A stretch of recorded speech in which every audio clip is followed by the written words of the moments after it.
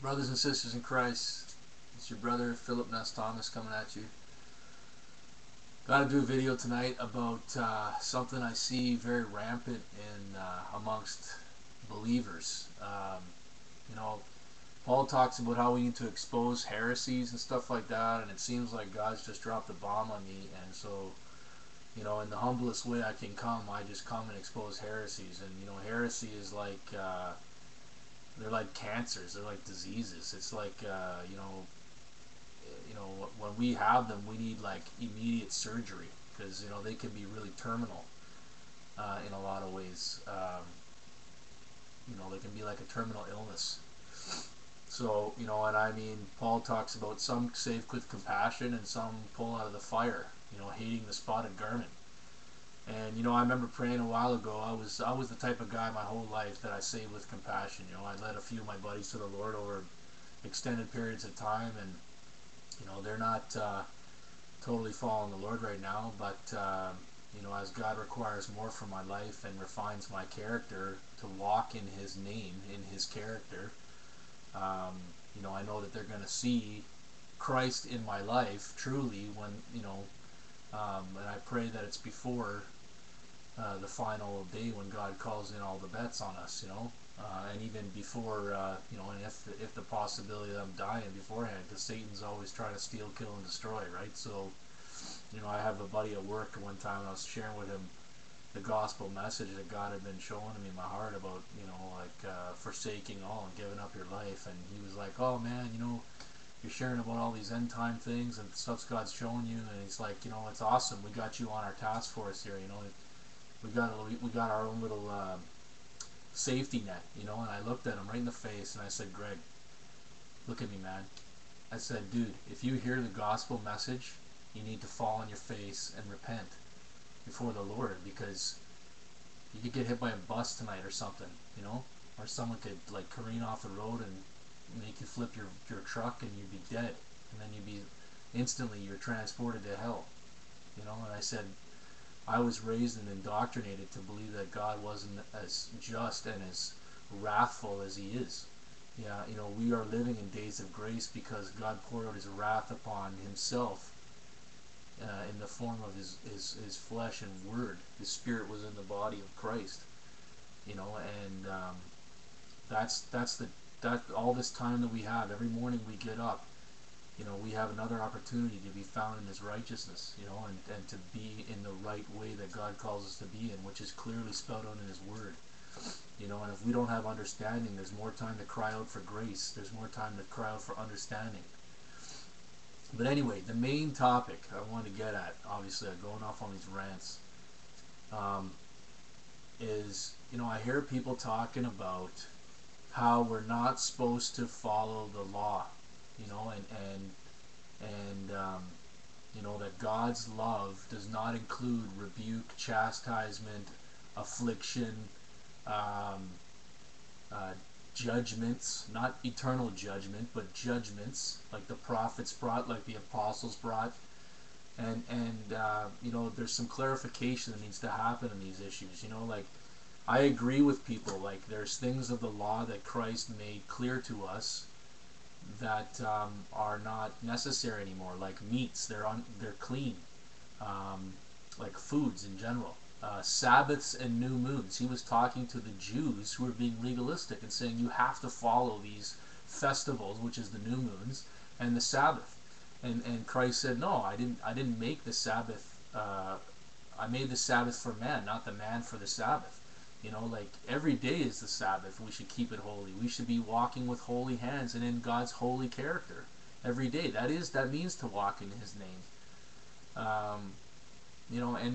And then there's some other areas like tithing. Like Hetgow just put out a video. I watched his. You should watch that video if you get a chance. HETGOW, about some of these pitfalls. And I know that there's zealous Christians out there who are doing the same thing they did in Paul's day, who are actually giving a bad name for those of us who do see that we need to follow after the law, but by grace, not by legalism. And they're saying, "Oh, we gotta nail it down to cross our T's and dot our I's," and that's not what God wants. Yes, we should fear God, but there's certain laws that we need to still obey that are outside the commandments. Like God said not to get tattoos. I mean, Christians, we can debate this, but you know what? Like, God said not to make graven images. So what are we doing when we put an image on our arm or something like that? Look, this is or sorry, wrong shoulder. This is what I got, in rebellion years ago, Superman tattoo, and I'm not proud of it. And I tried to make it more appealing and say God puts the super in this man and all this, stuff, divinations and imaginations of my own heart. But I was wrong, and I have to be accountable for that before God on Judgment Day. But I'm justified now because I've repented. And yet, like homosexuality, if we say that tattoos are okay, then homosexuality is okay. We can't pick and choose. God's law, the Old Testament right through to the New, it's symmetrical. It's a mirror image of it. But the problem is, why most people, and I think most people would admit this in the Old Testament, they can't understand it because they don't have true revelation of the Spirit. And I'll be the first one to admit, I was that guy. Like I read the Old Testament and I'd be I'd fall asleep, you know what I mean? Because I couldn't understand. And then the Spirit of God really opened my eyes and gave me grace to see how symmetrical it was. Some Jews in the Old Testament amongst the Jewish people who were the chosen culture to carry God's law until the new covenant was to come, which was already promised. God knew it was coming even if we didn't. Some of them were not included, and they're in hell, and they're going to be in hell forever. Because God didn't include them in his kingdom that He's establishing. He didn't include them, and that's why Christ in the New Testament went down and explained it to them.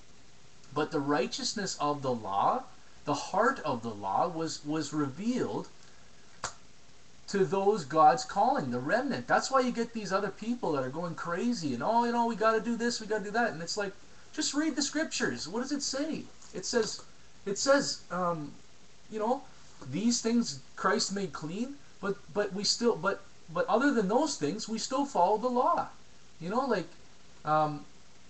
have to, it's not about clothing and outer appearance. We know that. So all that stuff kind of gets washed away, the Jews used to wear the tassels and they used to have the scripture box on their head and all this stuff. It's about all that stuff becomes an inward thing now. So the law is written on your heart and your mind, and not on the box on your head or a tattoo or something. I wanted to tattoo my body with scriptures and do all this cool stuff to glorify God, and I justified it by saying, whatever I do to the glory of God. But that's not what God's saying. He's saying, look, the more you succumb and learn to love my righteousness, my judgments, my laws, and see that they don't change. They've never changed. God didn't change them from the Old Testament to the New Testament. There's no change that happened. God's the same. How could there be a change? The problem is we've misunderstood. We've misinterpreted what God's heart is really saying. And the Bible says that it's the Spirit, it's the power and the presence of God that makes the letter living. And that we saw that manifest in the physical. God in the flesh crucified Himself, removed His Spirit, and ascended to hell and to heaven. And then God came back and put His Spirit back in the flesh. And the Bible says that if it was the Spirit of God that raised Christ from the dead, and it's the power of God that raised the Word from the dead, made it living. And it's the same thing in us in the physical manifestation. If we're truly seeing the heart of the author behind the words. There's a lot of people, they read the Bible like an academic, and I see them all over YouTube like slamming each other. And you know what? At the same time, what it does is it puts a negative slant on people like myself and other people who are seeing the truth and who are trying to expose rebukes or heresies by rebuke. And which is part of exhortation. Exhortation, if you study in the Greek, it means to encourage and rebuke. Only a fool hates correction. Why are we? We should love the judgments of God, like David said. He loved them because we're in a state of total and utter depravity. We need a Savior. If you start to think that you're a good person and that you don't need correction, you've missed the boat. All of us need a rebuke. We're wayward children. We will always go the wrong way. That's why God chooses. He chooses. He gives grace. If He doesn't give you grace, then how can you be saved? Do you understand?